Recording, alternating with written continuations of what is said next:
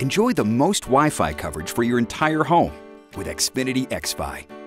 Activating your Xfinity xFi pods is easy. First, make sure your Xfinity internet is up and running and that Bluetooth is enabled on your mobile phone. Next, download the free Xfinity xFi app on the App Store or Google Play. Now, launch the xFi app and sign in with your Xfinity username and password. If you forgot your username or password or don't have one, tap the appropriate link and follow the prompts. Once you're signed in, select More at the bottom right corner of the screen.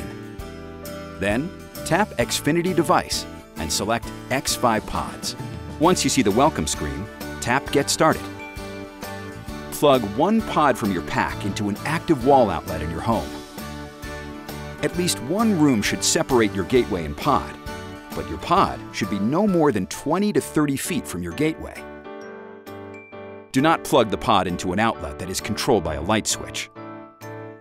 Finally, the pod should be visible and not obstructed by furniture or other objects. Follow the instructions to activate the pod.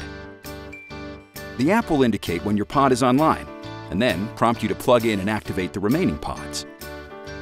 For the best coverage, be sure to use all of the pods in your set. After all your pods are online, select Name Your Pods. Naming your pods makes them easier to identify and manage. Once naming is complete, tap Finish Setup. Your home Wi-Fi network will improve over the next few days. You can see if your pods are online from the overview screen.